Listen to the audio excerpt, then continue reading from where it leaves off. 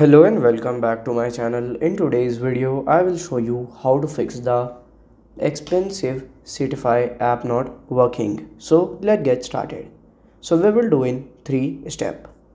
Just go here, then you have to press and hold that here, click on this I button. Then you have to go to the storage option, click on clear data and then delete. Now on the second step, we will update the app. Click on the last second option. And from here you can check for the update and it can be fixed.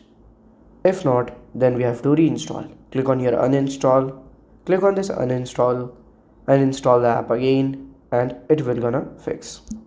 So this is how to fix the Expensify app not working. And if you find this video helpful, make sure you like, subscribe and share the video.